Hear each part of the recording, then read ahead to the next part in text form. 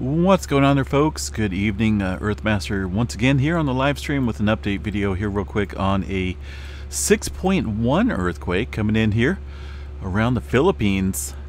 Looks like on the just the western portion here of the Philippine plate. Let's go ahead and check out the latest activity here on the map. Stand by for just a second here. Just about ready to go to bed, but this earthquake came in here, so we'll go ahead and cover that real quick. Nothing coming in yet from the USGS. They are a little late to the party, of course, like normal. This activity is coming in from the EMSC model with a 6.1 earthquake in the Philippines about 8 minutes ago. So a pretty new earthquake here on the map. Again, this area has seen just a little bit of activity throughout the day today.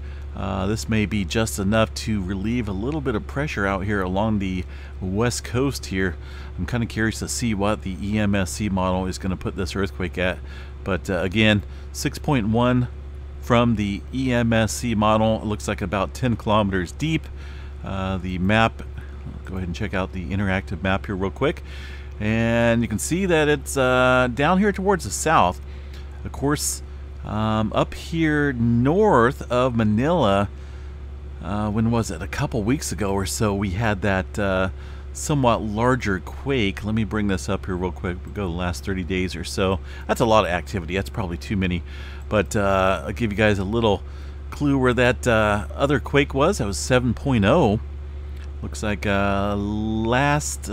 towards the end of July time frame is when that earthquake struck. So now we're getting some further large-scale movement down south here, and looks like we've seen a trail of deeper movement around the Philippine Trench, and maybe one earthquake over here.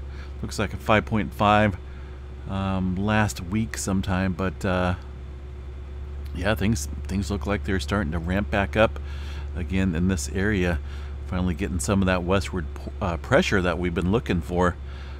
Most of the activity right now has been confined here to the North American plate and up here along Alaska and portions of the Middle America Trench. But it looks like it's starting to unfold today. We've seen a trail of activity up north. Now some further movement here around the Philippines. So once again, 6.1 earthquake coming into the Philippines. I don't believe that there's going to be any type of tsunami statement, but we always like to check, because they do come in with the magnitudes on occasion. Doesn't look like anything being reported here. It is, what, Friday night, early Saturday morning, so maybe the USGS is, late to the party again.